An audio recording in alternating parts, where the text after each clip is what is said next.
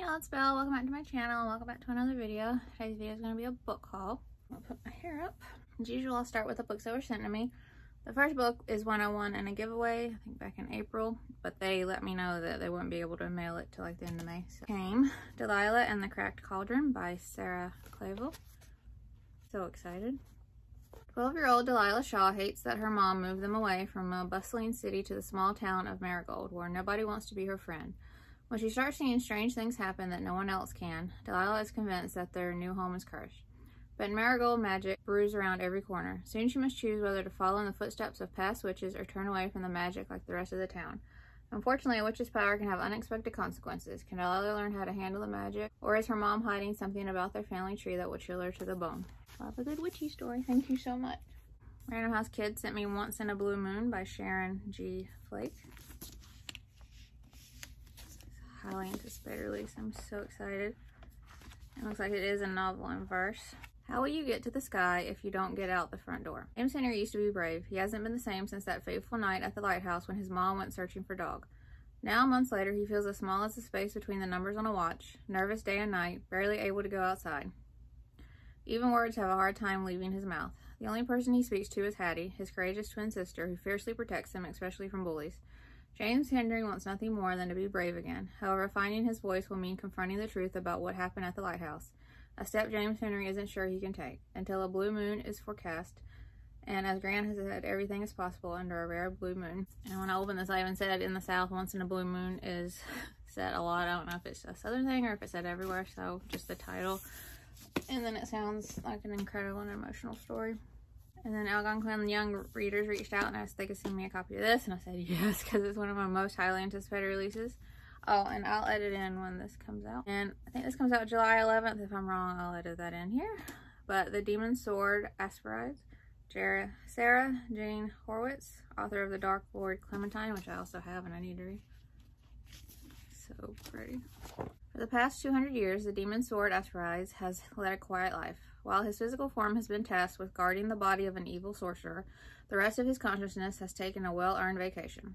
That constant need to trick humans into wielding him, the price of their very souls, of course, was rather draining. Knack Firnhaber, on the other hand, is far from satisfied with his existence. Knack has trained since birth to be a brave and noble knight, but unfortunately he isn't especially good at it.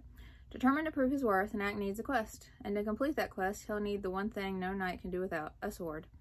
When an attempt to resurrect the evil sorcerer throws Asperides into Knack's path, the demon's sword can't help but trick the boy into making a contract to become his new owner. And with the newly undead, and very, very angry, sorcerer on their trail, Asperides and Knack find themselves swept up in a bigger adventure than either of them bargained for, saving the world. So intrigued. Thank you so much, Algonquin. And then the other day, when I needed it the most, something to brighten the day a little bit, as much as it could be, I got a box full of these ARCs. So they're all ARCs, Advanced Readers copies, and Random House Kids sent them all. Thank you so much. There's 2 graphic novels, and since the art's in black and white, which is fine. I'm so excited.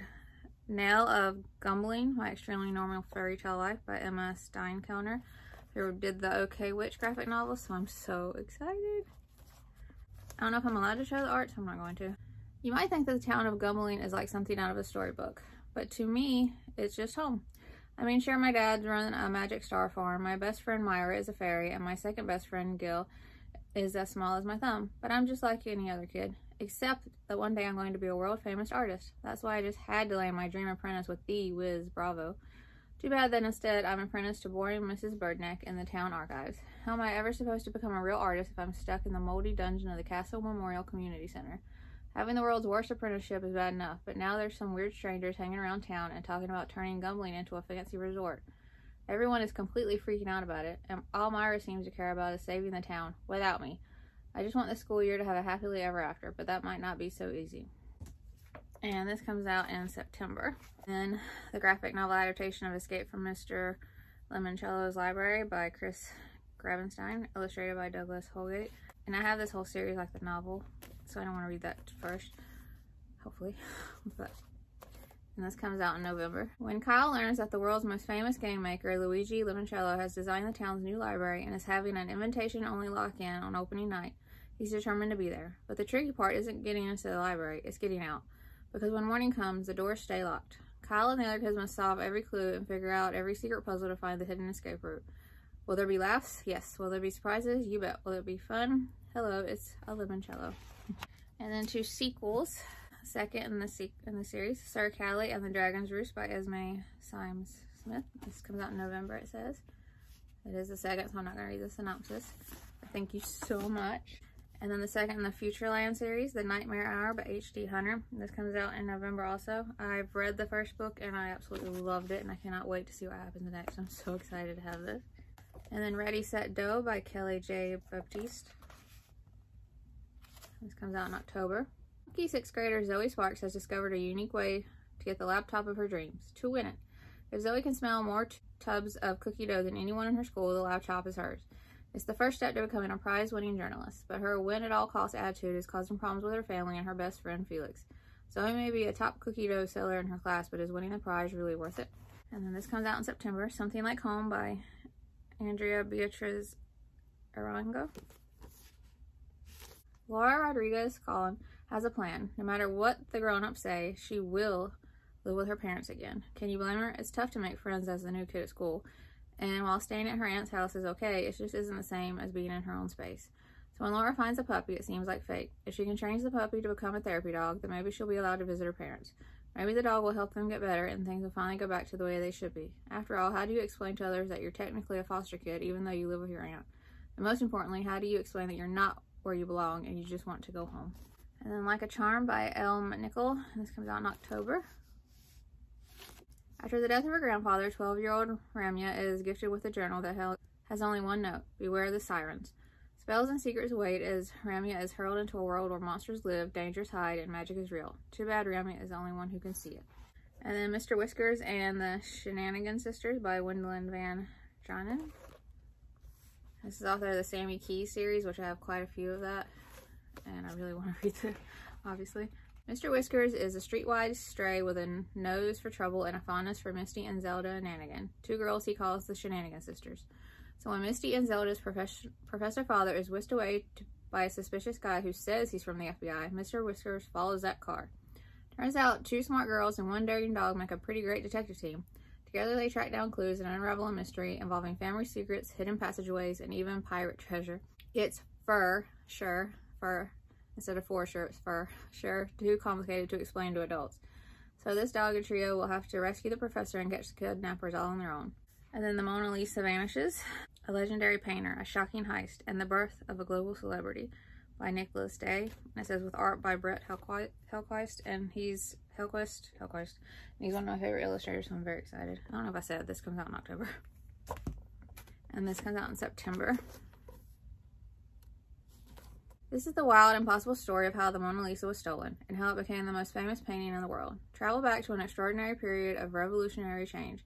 Turn of the century Paris. Walk its back streets. Meet the infamous thieves and detectives of the era. And then slip back further in time and follow Leonardo da Vinci, the painter of the Mona Lisa, through his dazzling, wondrously weird life. Discover the secret at the heart of the Mona Lisa, that the most famous painting in the world should never have existed at all. And then Project F by Jean Duprat. Author of the City of Ember series, which I also have and need to read. And this comes out in October. Welcome to the future. There are no cars, planes, televisions, or smartphones. Climate change wreaked havoc on Earth hundreds of years ago, and now people live a simpler life. Then 13-year-old Keith uncovers a secret. It's a mysterious mission known only as Project F. It's exciting, it's big, and it's going to change the world. It's exactly the kind of adventure Keith has always longed to be a part of. And what is adventure without a little danger, right? But how much danger is Keith willing to risk? For himself, for his family, for his community, for the entire world. And then Alex Wise versus the End of the World by Terry J. Benton Walker, and this goes on sale September. Alex Wise feels like his world is ending. His best friend is leaving Los Angeles for the summer. His former friend and maybe sort of crush hasn't spoken to him since he ditched Alex on the first day of 6th grade. And Alex's mom is sending him and his annoying younger sister Mags on a cruise with their dad, who abandoned them. Then there's a creepy shadow monster that may or may not be stalking him. But none of that can prepare Alex for the actual end of the world.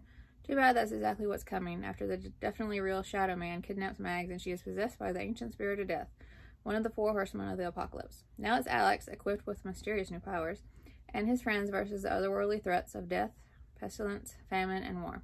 Just your average summer vacation. Alex is more used to being left behind than to leading the way, but now he's the only one who can save his sister and the world. And then The Evers, Forever 12 by Stacey McNulty.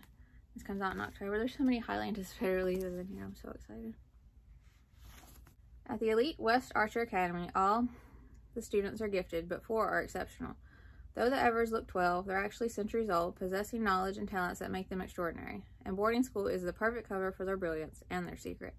It's supposed to be an ordinary year in the anything but ordinary lives of these kids, until Ivy Stewart shows up.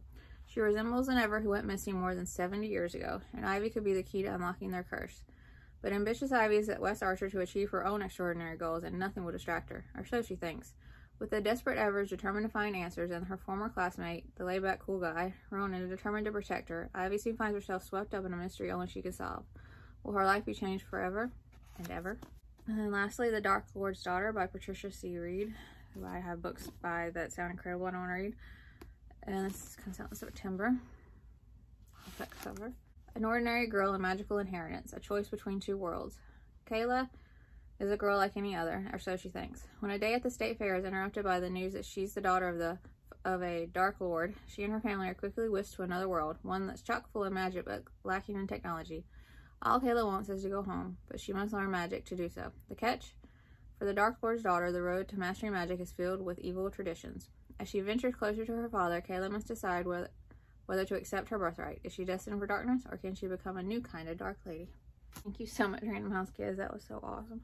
I've been looking at this series for a while, and this is the second book, and it went down to like $3, so that's why I got it first. The Once Upon a Climb series, Happily Ever After, is this one. Laurel Sorzanzo. And I'll keep an eye on the first book, and when it goes down, I'll get that too. But just so happy to finally have one. And then the first book in this series went down to like $3. The Wolf's Den, book 1 of the Three Brothers trilogy, Elizabeth R. Jensen. 3 brothers, 3 destinies, 3 chances to fail. 1 country hangs in the balance. Peacetime in Etria is no time to become a knight. War lies in the past, and the future is for growing new things. Swords become plows, and soldiers become farmers, artists, shop owners, and poets. Everyone knows that training for a war that may never come is a waste of time, but for the 3 grandsons of the greatest war hero in history, knighthood isn't a choice, it's destiny. The 3 inseparable boys set off on 3 very different roads to knighthood. The eldest travels the straight path. The middle boy follows the crooked way of the rebel. The youngest, he follows the trail of legend. When war returns all too soon, the boys will be tested. They will hold in their hands the lives of the most powerful, important people of all of Etria. If they fail, their country may fall into darkness and horror. But these boys were born to be knights, to protect their king, land, and people no matter the cost to themselves. In the end, they will give their all, but will it be enough? And then the sequel, I have the first book, and it seems like that one has been out a while before the sequel came out, but Sui and the Shadow, and this was the first one. It's a graphic novel. This is Sui and the Strange White Light, written by Ginger Lay, illustrated by Molly Park. This is the first book, which I've had forever, so I'm excited that there's a second one. I can just dive straight in. And this was marked down to like $3, so I got it. Jack and the Magic Hat Maker, book 1, The Golden Telescope, by Tracy Partridge Johnson. 12-year-old Jack Mac Payton's life is miserable. His parents are dead, and he's stuck with his heartless aunt and uncle who make him live in the cold, dank basement, until his life takes a crazy turn when he discovers a golden telescope that reveals he has magical abilities. Jack is transported to his ancestral home in Dublin, Ireland, where he learns that he comes from a long line of magic workers, and he encounters a dangerous organization called the Dark Cabal, who are responsible for separating him from his brother and sister, and who want to use his powers for their nefarious purposes. Plunge into an incredible adventure that brings him into contact with forces more terrifying than he ever could have imagined. Jack is the only person who can help find his grandma Lydia trapped in the past and solve the mystery surrounding his parents' death. Another one that was marked down to $3, so I got it. Thomas Holland and the Prophecy of Elfhaven by K.M. Doherty. Love this cover. Tom does not believe in magic. For 1,000 years, the Prophecy of Elfhaven has predicted the arrival of a boy who would irrevocably change their world. But what does that have to do with Tom? With his dog Max? With his robot Chloe? When Tom's mom and her team of scientists unexpectedly open a portal to another universe, they find a world where magic, not science, rules.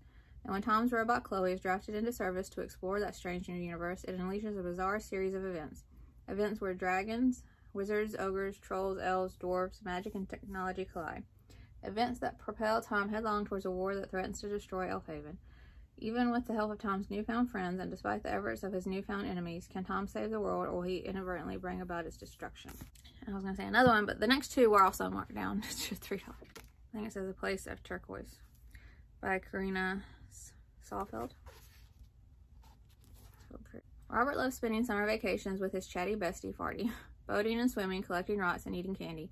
Their time at the lake is simply perfect, but the joy turns to confusion when they make it back to the house and the parents are nowhere to be found. Determined to save the grown-ups, who had been taken by a cold, damp shadow to a mysterious world, Robert and Farty follow a blackbird's instructions to enter a magical turquoise-colored land.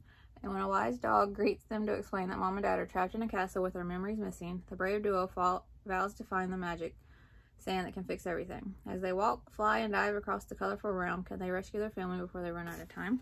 And then Amos, The Amazing by Jorah Kai. Cover.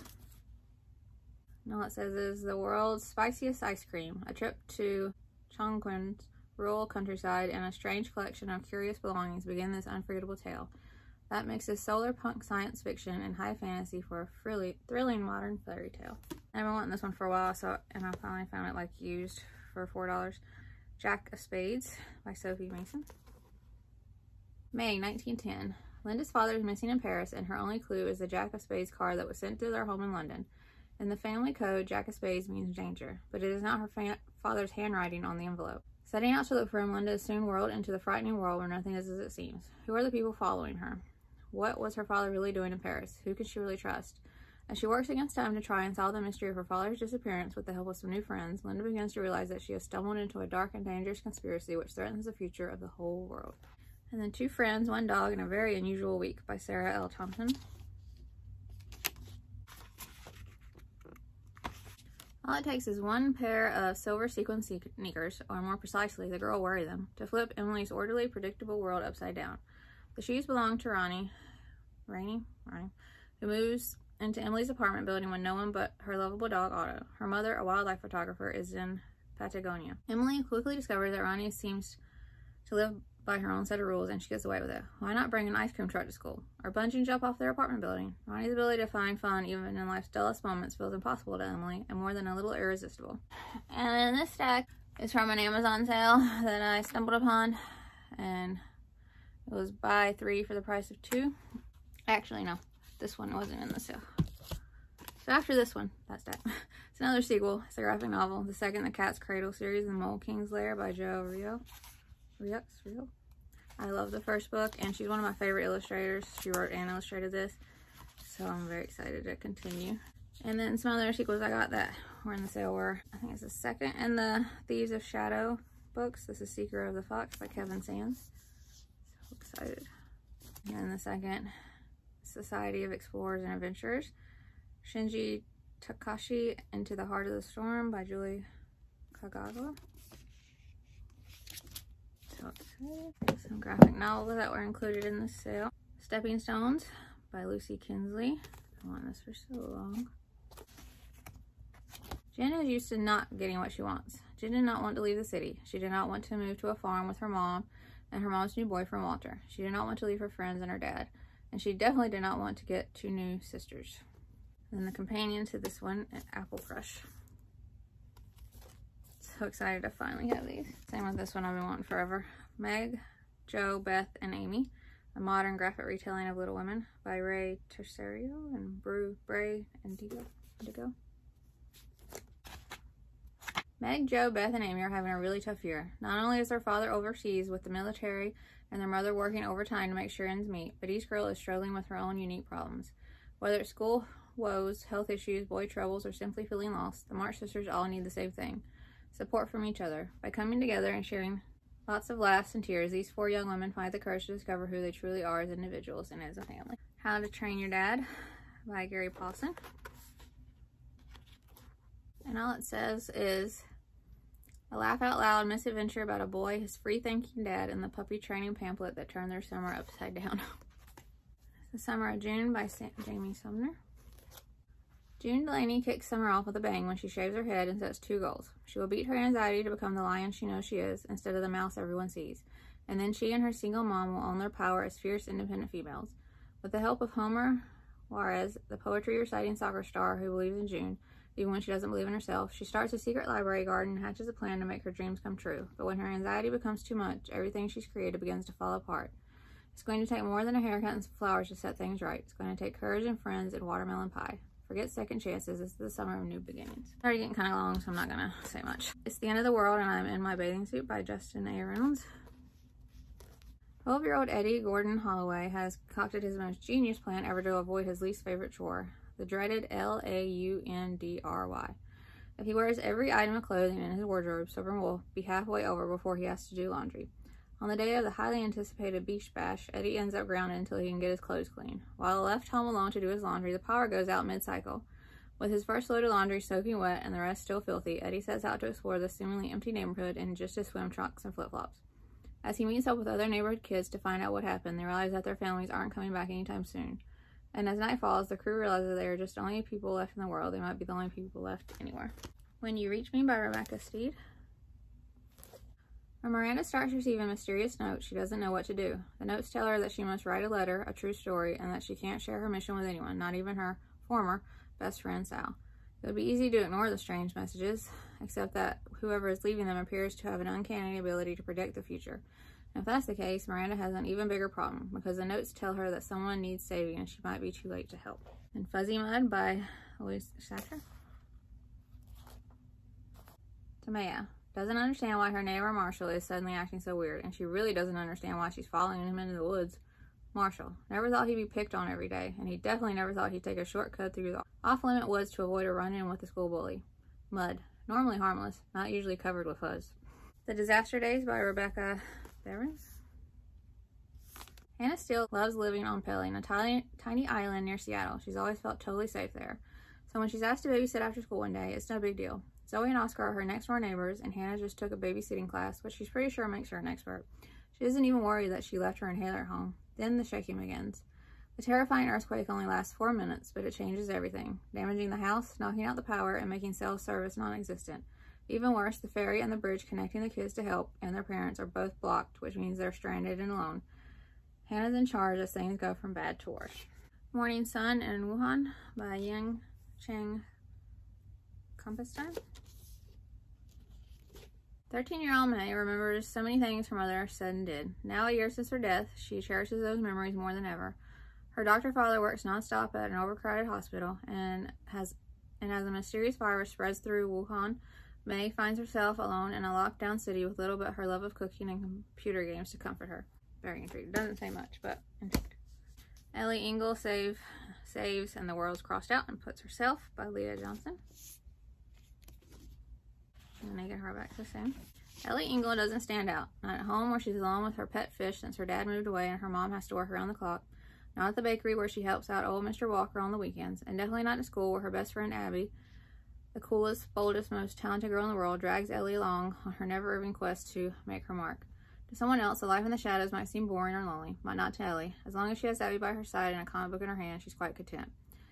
Too bad life didn't bother checking in with Ellie, because when a freak earthquake hits her small town, Ellie wakes up with the power to bring anything back to life with just her touch. And when a video of her using her power suddenly goes viral, Ellie's life goes somewhere she never imagined or wanted, straight into the spotlight. Lotus Bloom and the Afro Revolution by Sherry Winston, who's also the author of a new release, I realized after the fact. Lotus Bloom just wants to express herself, with her violin, her retro style, and her peaceful vibe, not to mention her fabulous hair. This school year, Lotus is taking her talent and spirit to the 7th grade at a new school of the arts, the one where she just might get to play under the famous maestro, a violin virtuoso and conductor of the orchestra. But Lotus's best friend, Rebel, thinks Lotus should stay at their school. Why should this fancy new school get all the funding and pull the brightest kids out? Rebel wants Lotus to help her protest, but Lotus isn't sure. If she's going to be in the spotlight, she'd rather it be her music. Then, but when boys throw paper wads and airplanes into Lotus's afro, Lotus finds herself in trouble for a dress code violation. Lotus must choose, so she stay quiet and risk everything she's worked so hard for, including her beloved hair, or put aside her peaceful vibe to fight back. Another Gary Paulson book. This might be the last book he wrote before he died, or it might have been the other one. I think it was this one. Northwind.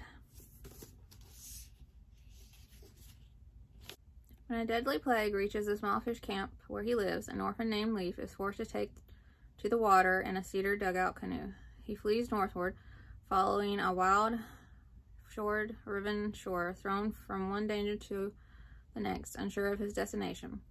Yet the deeper into his journey he paddles, the closer relief comes to his truest self as he connects to the heartbeat of the ocean, the pulse of the sea, with hints of Nordic mythology and an irresistible narrative pool, completed shortly before the author's death. And then The Switch by Symes-Smith. On the day after Henry Ludd's 13th birthday, the power goes out. No phones, no news, people descending into lawlessness, and in the chaos, Henry's father has gone missing. Determined to find him, Henry ventures out with a trading crew to the place where his dad was last seen. But when the truck is hijacked and Henry is left behind, he is forced to travel alone. With only himself to rely on, can Henry survive this dangerous new world? The Puttermans Are in the House by Jaquetta Namara Feldman.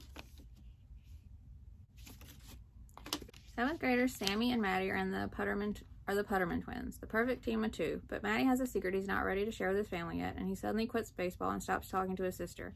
With her twin telepathy broken, Sammy doesn't know what to do without her teammate. Becky Putterman is sick of her family only cheering for her cousins Sammy and Maddie. They all used to be friends, but since everything became about the twins, Becky's felt left out. With her bar mitzvah around the corner, she hopes it'll finally be her turn on the spotlight.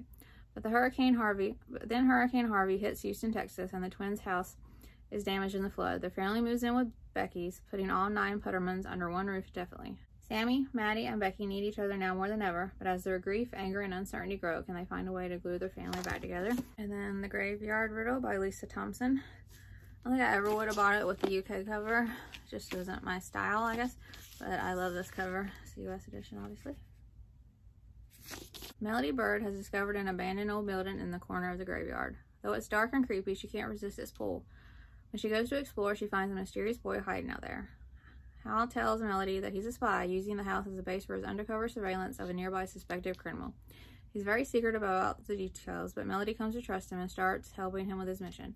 Melody is determined to decode the strange riddles hidden in the graveyard, but her friends Matthew and Jake question Hal's story. Maybe Hal himself is the biggest mystery of it all. It's a companion to The Goldfish Boy, it says. I don't know if they're going to come out with a matching cover for that, but I didn't get that yet, because it said just a companion, so... And lastly, for the Amazon sale, Clementine by Anne Hood.